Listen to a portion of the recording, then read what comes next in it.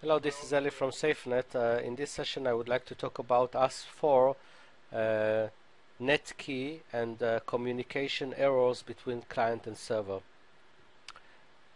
When using Netkey, we install the license manager on a specific server machine and as well the driver, and then from any client machine we can consume the license on the server after installing a driver and using a protected application.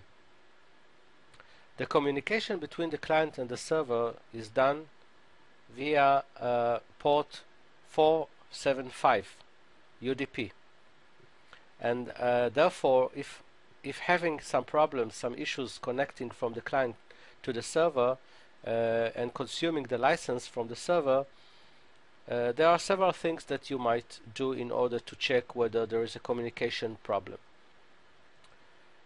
One thing is to open the command line and use the simple ping with the IP that you would like to check whether the client can see the server. The other option is to go through trace RT, and over here again use the IP of the server to see whether there is a communication with the server.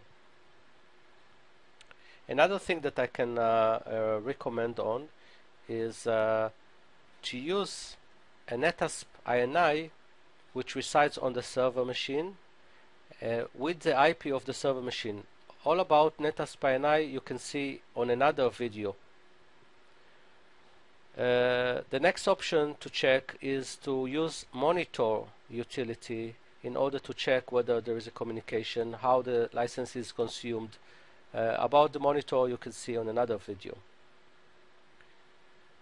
Next option to use is another utility which is called UDP Listener, which can be downloaded from our website hasp.com/h4.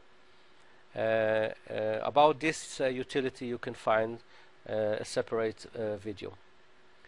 And the last thing that you can use is any external utility such as Wireshark, in order to find out where there are some problems, firewalls or other restrictions, and you should check not only for 475 port from the client to the server, but also the opposite way, from the server to the client. Thank you for watching.